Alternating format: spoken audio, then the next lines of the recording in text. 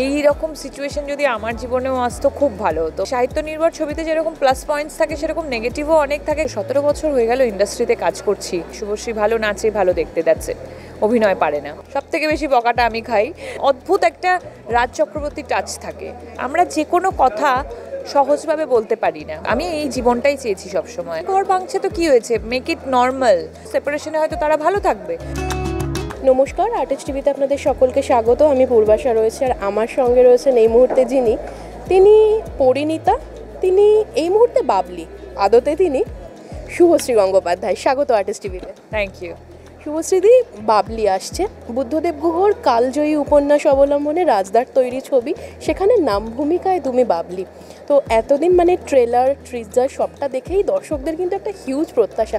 দর্শকরা আবার হয়তো নতুন করে প্রেমে পড়বেন এটা দেখে। একদম প্রেমে পড়তে বাধ্য, কারণ এটা কিন্তু একদম নর্মাল সিম্পল একটা লাভ স্টোরি নয়, ভীষণ অ্যাডভেঞ্চারাস একটা লাভ স্টোরি, যেটা দেখে মানুষের মনে হবে যে এই রকম সিচুয়েশন যদি আমার জীবনেও আসতো খুব ভালো হতো। একটি মেয়ে যে অচেনা এক মানুষের সাথে বেরিয়ে পড়ে, এতটা রাস্তা জার্নি একটা রেলওয়ে স্টেশনে পৌঁছে দেওয়ার জন্য, একটা অচেনা মানুষ যে অভিরূপ সেন, সেও রাজি হয়ে যায় একটা অচেনা মহিলাকে পৌঁছে দেওয়ার জন্য। এবং সেই পাহাড়ি রাস্তায় জঙ্গলে তাদের রাত্রেবেলা গাড়ি খারাপ হয়ে যাওয়া, জঙ্গলে একসাথে রাত কাটানো, তারপর ট্রেন স্টেশনে পৌঁছে দেওয়া, আলাদা হয়ে যাওয়া, আবার কি তাদের দেখা হবে, এবং দেখা হওয়ার পর কি অন্য একজন মহিলা সেখানে থাকবে, সেটা নিয়ে ইটস অ্যামেজিং। একদম মাখো মাখো প্রেমের ছবি। একদম, আমরা যারা পড়েছি বাবলি আর তারপর যখন পর্দায় দেখেছি, আমার বিশেষ করে একটা জিনিস মনে হয়েছে বাবলি পড়ার পর, আমি যখন তোমাকে দেখলাম লুকটা, আমার মনে হচ্ছে আমি এরকমই একজন কাউকে হয়তো বাবলি দেখছিলাম। দেখো আমার গায়ে কাটা দিল, থ্যাংক ইউ। এটা সব থেকে বেশি ইম্পর্টেন্ট, বিকজ সাহিত্য নির্ভর ছবিতে যেরকম প্লাস পয়েন্টস থাকে সেরকম নেগেটিভও অনেক থাকে, কারণ প্রচুর মানুষ যারা পড়েছে তাদের নিজেদের ইম্যাজিনেশন থাকে, এবং তাদের ইম্যাজিনেশনে কোপ আপ করা বা মেলানোটা খুব ডিফিকাল্ট হয়ে যায়। তো একটা ইমোশন জড়িয়ে থাকে। তো তুমি পড়েছো, আমাকে বাবলি মনে হচ্ছে, এরকম প্রচুর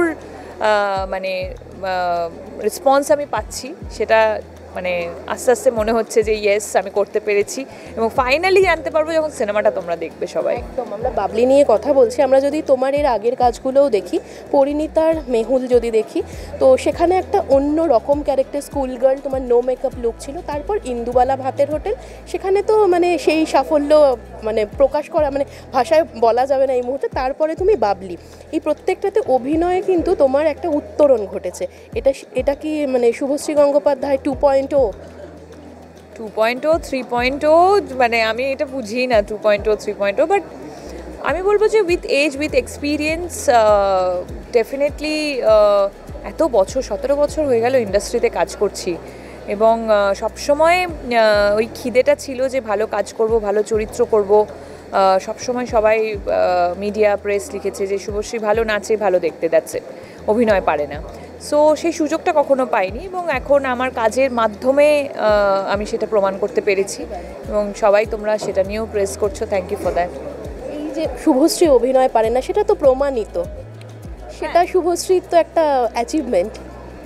অফকোর্স অ্যাচিভমেন্ট। আমার নিজের কাছে প্রমাণ করাটা সব থেকে বেশি ইম্পর্টেন্ট ছিল, যে আদৌ আমি সত্যি পারি কিনা, এবং কোথাও জানতাম যে ডেফিনেটলি আই ওয়াজ কনফিডেন্ট যে আমি পারবই। এবং প্রতিটা চরিত্রের ক্ষেত্রেই কিন্তু সেই প্রথম দিনের মতোই টেনশনটা হয়, প্রথম দিনের মতোই এখনও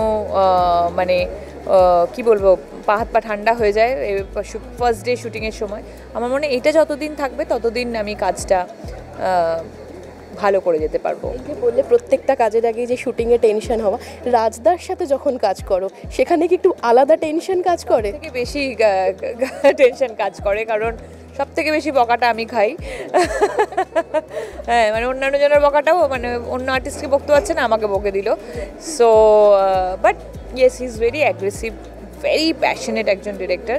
তো আমার বকা খেতে কোনো অসুবিধে নেই, কারণ ও ওই মানুষটার মধ্যে থেকে বেস্টটা বার করে নেয়।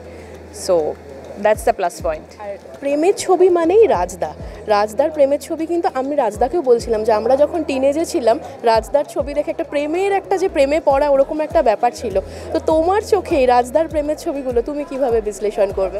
ও best, one of the best. সত্যি প্রেম করতে ইচ্ছে করে, চিরদিনই তুমি যে আমার বলো, প্রেম আমার বলো, বা বোঝে না সে বোঝে না বলো, সব মানে অদ্ভুত একটা রাজ চক্রবর্তী টাচ থাকে। পরিণীতা বলো, লাস্ট পরিণীতার পর আবার প্রেমের ছবি হচ্ছে বাবলি, সো রাজ চক্রবর্তী টাচ তো আছেই। আর আমরা যদি বাবলি দেখি, বাবলিতে একটা বডি শেমিংয়ের জায়গাও কিন্তু ভীষণভাবে উঠে এসছে। তোমার আমার মতো অনেক কিন্তু সাধারণ বাবলিরা হয়তো ঘুরে বেড়াচ্ছে, তাদের জন্য তোমার কি বার্তা থাকবে? দেখো, বডি শেমিং এই কথাটা এখন উঠেছে, এবং এখন এমন একটা যুগ এসেছে আমরা যে কোনো কথা সহজভাবে বলতে পারি না। মানে মোটা কথাটা বলতে গেলেও কিন্তু আমাদের 4 বার ভেবে বলতে হয়। মোটা বললে কিন্তু সেটা নিয়ে 10টা কথা উঠবে। বাট যে সময় গল্পটা বানানো, সেই সময় কিন্তু বডি শেমিং বা মোটা, মানে আমি মোটা এটা বলতে কিন্তু তার কোনো অসুবিধে নেই। তার প্রবলেমটা হচ্ছে এটাই যে একটা মোটা তো নায়িকা হতে পারে, একটা সাহিত্য মোটাদেরকে নিয়ে নায়িকা করে লিখছেন না কেন, সেটা নিয়ে ওর প্রবলেম। সো আমি বলতে চাই যে যারা যারা এই ইনসিকিউরিটিটা নিয়ে থাকো, যে ধরো আমি মোটা, আমি তোমাকেই যদি বলি, আমি রাজদা তোমাকে বলি, আমাকে বলেছে আমি বাবলি, ওদের সবাইকে বলেছে ঝুমা।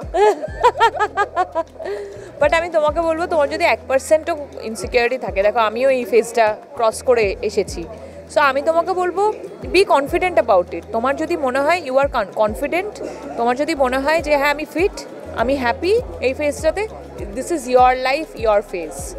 ঠিক এক্স্যাক্টলি তোমার মতো যারা যারা আমাকে শুনছে, আমি তাদেরকেও এই কথাটাই বলতে চাই।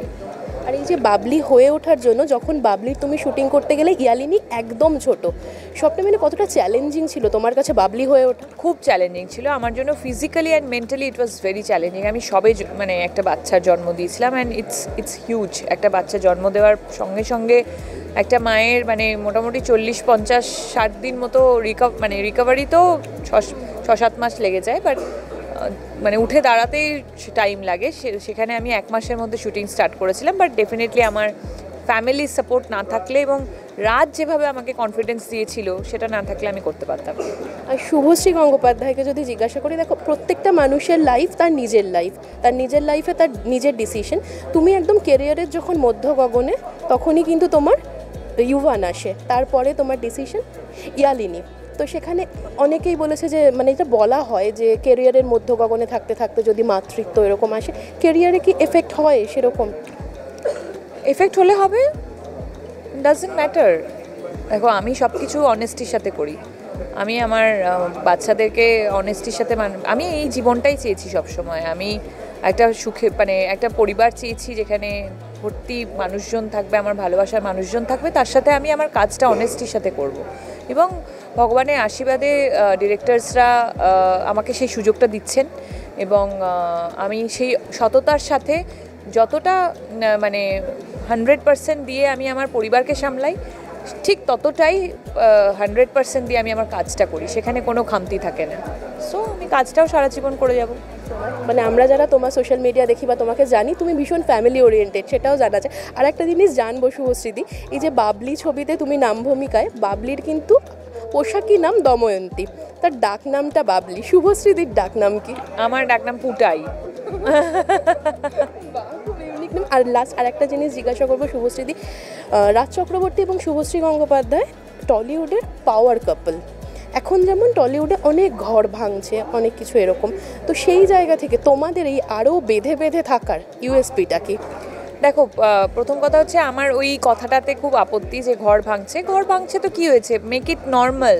একটা মানুষ একসাথে একসময় থাকার সিদ্ধান্ত নিয়েছিল, কিছুদিন পর তাদের ভালো লাগেনি, থাকেনি, ইটস ভেরি সিম্পল। এটাকে এত জটিলভাবে, এত কষ্ট, ঘর ভাঙছে, ডিভোর্স হচ্ছে, এটা ক্রাইম করছে না, তারা খুন করছে না, স্মাগলিং করছে না, কোনো কারুর সমাজের ক্ষতি হচ্ছে না তাদের জন্য, বরঞ্চ হয়তো টক্সিক কিছু জিনিস হয়ে যাচ্ছিল যেটার জন্য দুই পরিবার হয়তো নষ্ট হয়ে যাচ্ছিল, সেপারেশনে হয়তো তারা ভালো থাকবে। So make it simple. 2024-এর শেষে আমরা চলে এসেছি, ডিভোর্স ক্যান হ্যাপেন, ছাড়াছাড়ি ক্যান হ্যাপেন। অ্যান্ড আমাদের ক্ষেত্রে আমরা বলবো যে আমরা দুজন ভীষণ পজিটিভ মাইন্ডের দুটো মানুষ, এবং আমরা দুজনকে এতটাই ভালোবাসি, এবং আমাদের পরিবার আমাদের কাছে এতটাই ইম্পর্ট্যান্ট। আমি বলবো যে এটা ভগবানের আশীর্বাদ। তাছুট আরও ভালো থাকো। ইউভান যখন ছোট ছিল, ইউভানকে কিন্তু খুব ছোটতেই সবাই দেখেছিল। ইয়ালিনীর ক্ষেত্রে তুমি সেটা করোনি, কবে দেখা পাবে? খুব তাড়াতাড়ি দেখতে পাবে। আমাদের আড্ডা শেষ করব, দর্শকদের কি বলবো? দর্শকদেরকে এটাই বলবো, প্লিজ 15ই অগস্ট থেকে এসে সিনেমা হলে বাবলি দেখুন। অনেক ধন্যবাদ তোমায়, অনেক শুভেচ্ছা থাকলো তোমার জন্য। এতক্ষণ আপনারা দেখছিলেন শুভশ্রী গঙ্গোপাধ্যায়কে। এরকম আরও বিভিন্ন আপডেটের জন্য অবশ্যই চোখ রাখুন আর্টেজ টিভি এইচডির পর্দায়।